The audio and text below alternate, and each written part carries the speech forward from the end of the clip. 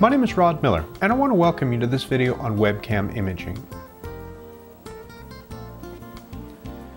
Astrophotography can be a very rewarding aspect of your astronomy hobby. Some find it fascinating and very enjoyable. Others soon discover they've spent way too much money on gear and imaging just isn't for them. Webcams and other small purpose-built imagers like the Meade LPI and the Celestron NexImage can provide an inexpensive introduction to imaging. You can get started in lunar and planetary imaging for less than $100, and in some cases less than $50. So what can you really do with a webcam?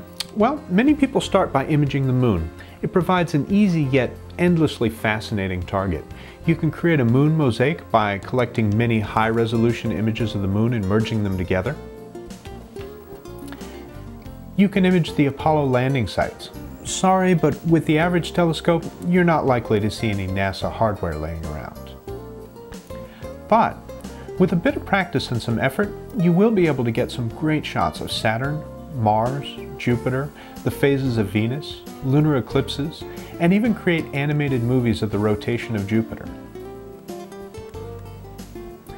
All these things are possible with a humble little webcam, and we're going to show you how to get started.